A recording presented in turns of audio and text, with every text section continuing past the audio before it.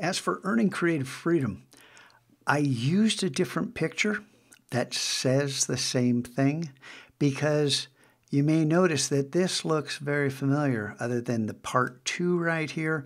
And in the last video, I didn't have this instruction, but I want you to understand that I believe there are a number of students who completed the prior quest without actually listening to my instructions, telling you that I wanted you to acknowledge this in your blog, in your journal, before completing the quest. That's your second warning that I want you to do that. The idea that creative freedom means more than just doing one thing and getting better at it, that it could mean earning college credit by working within the boundaries that I set, because we have to learn typography, we have to learn color theory, the things that I'm going to spell out that you have to do to earn college credit.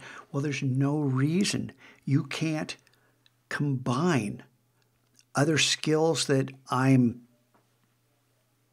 requiring for you to earn the college credit, because that's what the college requires, yet leaving you lots of room to solve these creative problems in your own way. I want to see a whole array of different solutions to these problems. I want you to be free. I want you to have creative freedom, but I also want you to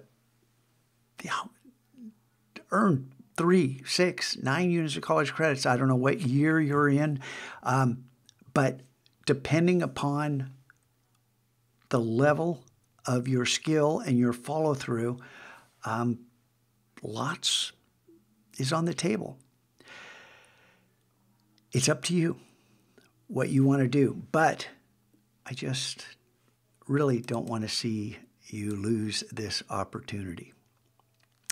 You have the power. How are you going to use it?